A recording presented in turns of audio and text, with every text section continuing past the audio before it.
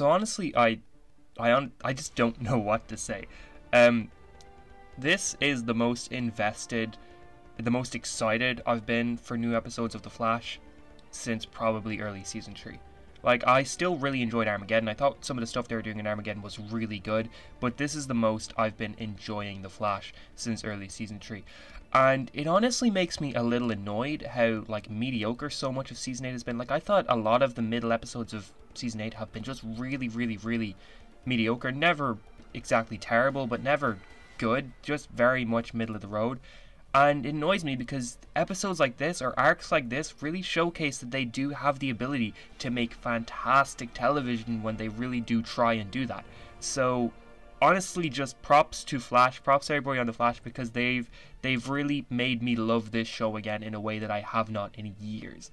And I didn't get to make a review on last week's episode because I was so busy, but I also absolutely loved last week's episode. There's little things annoying me in both episodes. Which, huge spoiler alert if you haven't seen last week or this week. I guess I'm nervous about what is happening with David Ramsey's Diggle. I'm nervous about what's happening with Matt Letscher's Eobard Thawne after this week's episode.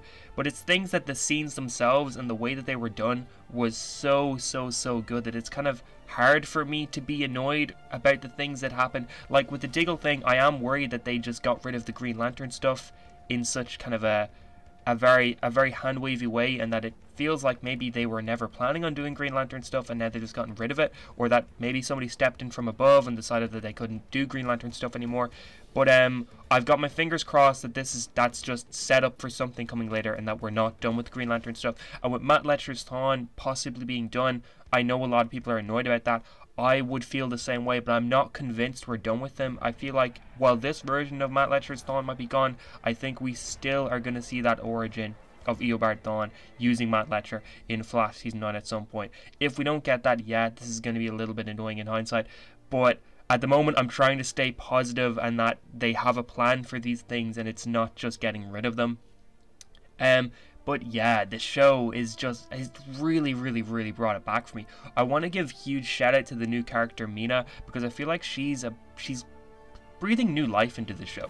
She's a very different character to what we've had before. She's a very kind of fresh new character that I really do enjoy, and I think that she is already kind of giving this feeling of a freshness to the show that we haven't had in a while. I would like season 9 to go in this direction where we get a few more new characters in that are like Mina and that they're very interesting, they're very different, and they're just kind of like bringing freshness into the show, because I feel like the show has gotten a little stale lately. I feel like the routine we had in season 7 and 8, it's kind of at that point where I would like us to move away from it, that we've had that so many times, and it's also just not really working. So I think that bringing Mina in and possibly bringing more characters in is going to be great for the show going forward.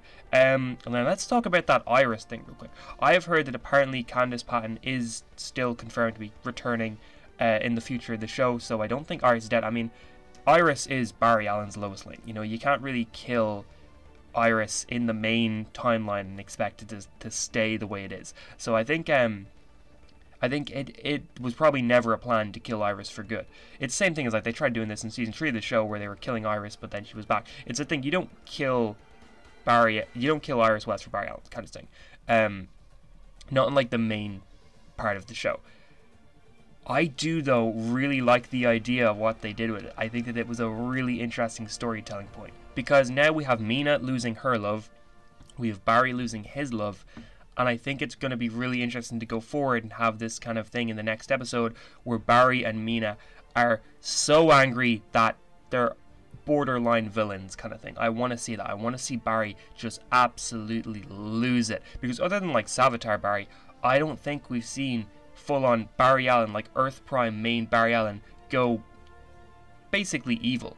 Like, I want him to kind of embrace his inner Oliver Queen and be like, this needs to be done. I need to kill Thawne finally. I would like to see that so much. And I think that we've already sort of seen evil Mina from last episode, and now that she doesn't have kind of Eobard to calm her down, I could see her easily switching to kind of the negative evil sort of stuff, and I want to see that from Barry as well. I think that would be a really interesting thing to do. Talking about last episode for a second, I want to shout out that it was honestly very unexpected that they did not announce David Ramsey and Brandon Routh returning beforehand. They just kind of appeared in the episode, and it was like this big surprise thing. And I just want to shout out how happy that makes me feel that they would do something like that, because with the CW in the past, it's always been something where they have to announce a character beforehand, or they have to kind of release promo pictures about a returning character. They've done it with Eobard twice this year. When he showed up in Legends, they had to spoil it in promotional pictures, and then when he returned in The Flash last week, they had to spoil it in the promo for the week's episode. Whereas with Diggle and Ray, they just showed up. Like, there was no announcement beforehand, there was no spoiling in promotional pictures or promo videos, and I really did like that they did that. It gives me hope that they can kind of continue doing that in the future now, and we don't have to worry about kind of every little big thing getting spoiled before the episode even comes out. But David Ramsey's scene with Eobard, it was fantastic.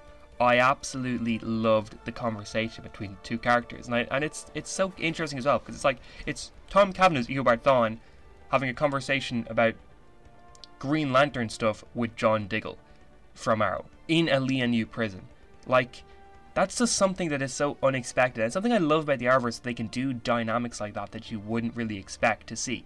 And it's on an episode of The Flash as well. It's not even like this was back in the day on Arrow. This is on a Flash. It's so cool that they could do that. I also love that Eobard was reading Count of Monte Cristo, which was the book that Oliver read when he was in prison. I know that's kind of a thing where it's like, it's a book about a prison, so it makes sense that, you know, to always put that as a little Easter egg in all sorts of TV shows or prison things, but I still thought it was a cool little tie-in. But I did really like that. I think John's got a really cool look lately. Like, the look he has going for him is so badass. I love it. I love the kind of, he talked about how he was prioritizing his family and stuff like that, and the soundtrack was so good and everything was so good about it. But like I said, I hope that this is not, we're done with the Green Lantern stuff. If this is them getting rid of the Green Lantern stuff already, I would go as far to say that this might be the most annoying thing that the Arrowverse has ever done to fans, because like they've been hyping this up for 2 years now. You can't say that, oh well, they never promised us Green Lantern. Like, yeah, they did. You know, they've been teasing this since Elseworlds basically. So for them to constantly revisit this and then to get rid of it, that's a bit of a slap in the face to fans. So I think that they definitely need to remedy this somehow.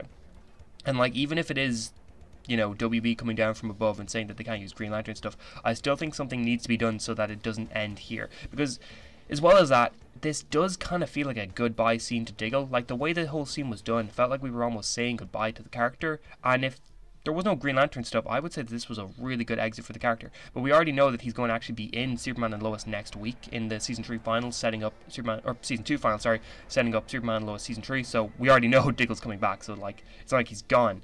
But this did kind of feel like it was a goodbye to the character. I want to talk about something that I'm not too crazy about that they're currently doing, and that is what they're doing with Cecile.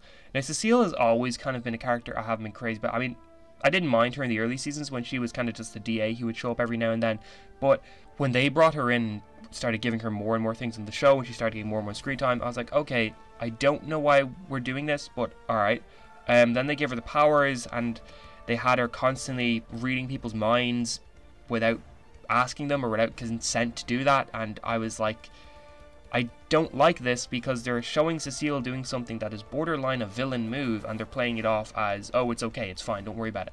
And now they've just kind of gone further with that. Now she's stealing other people's powers, and they're still playing it off as, no, it's fine, she's not a villain. Like, literally, that's what the Thinker did. The Thinker stole powers, that's what made him a villain. And now Cecile is doing that same thing, where we're supposed to be like, no, it's fine, don't worry about it. On top of that, she's getting so much more screen time than so many other characters on the show. And I think, honestly, Cecile might be my biggest problem with the show. Like, the one thing that I don't like the most is Cecile. It's kind of weird that they just gave her a leather jacket. Like, right now she's got a superhero costume, now she's a superhero. I don't know, I just don't really think that what they're doing with the character has ever really worked. And I think that they're just making it worse now. It's kind of frustrating. I personally do hope that they kind of move past the character in season 9. I mean, you know, the show's probably only going to get season 9. I don't think they're going to get rid of Cecile before the final season. I think Cecile's here till the end now. But she is probably the one thing I don't like the most about the show at the moment, and that's kind of annoying to say, especially since so much of the show lately is dedicated to her.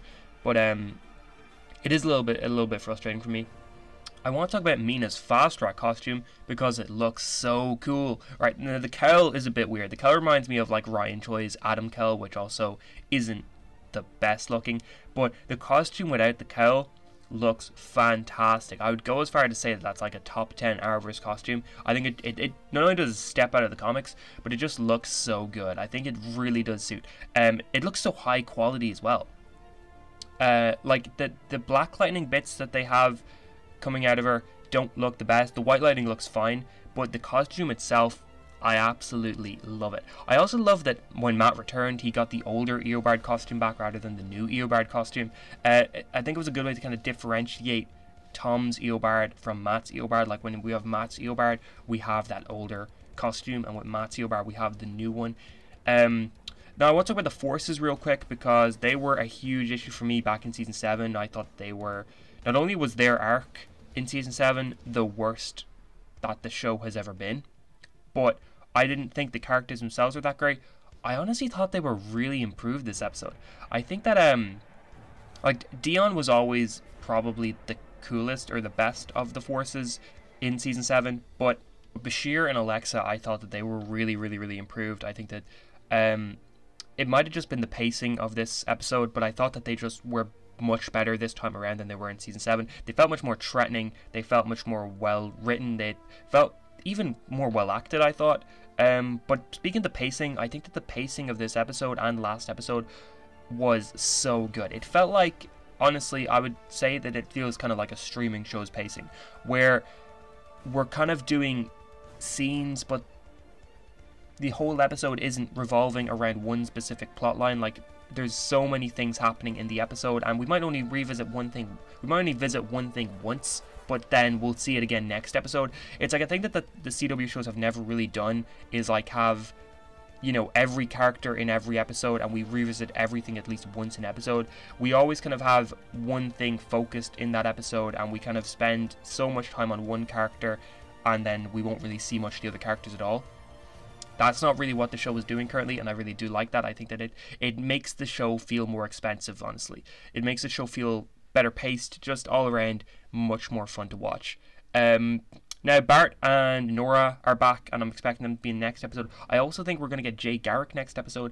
We're also possibly getting a big cameo that everybody's freaking out about, which we don't know for certain if there is a cameo. It was only Cecile's actress said that there was going to be a cool character in the final. No one, like Eric Walsh, that hasn't said anything about that.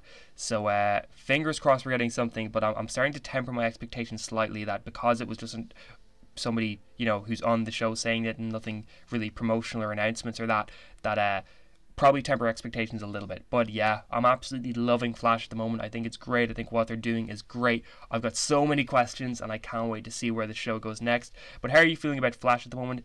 Are you liking it? Are you hating it? And if you enjoyed this video, please like, share, subscribe, and all of that. And I hope you have a great day.